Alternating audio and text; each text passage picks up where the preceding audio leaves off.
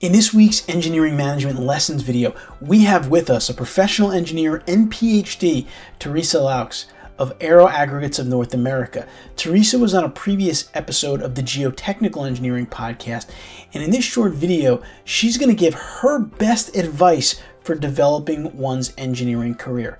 Teresa, what do you got for us?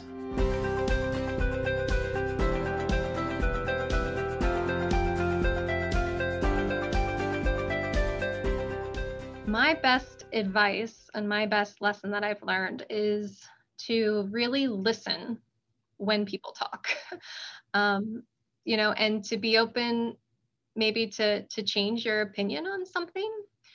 I say this as somebody who, I've managed people, I have bosses, I'm a student sometimes and I'm a professor sometimes, and we can all learn something from each other.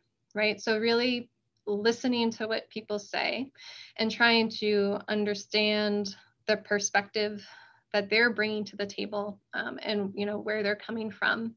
I think that can really help us grow as engineers and as people in general.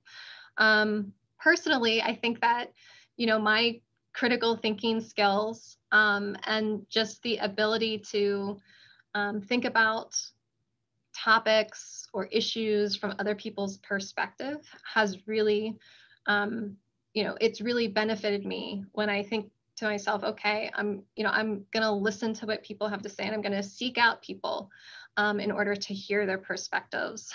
I think that's important in engineering. I think it's important in life, especially as, we're living in a very, diverse world, one that tends to be more polarized than I think a lot of us, would like to see. Just take the time and listen and try to understand where folks are coming from. That would be my advice.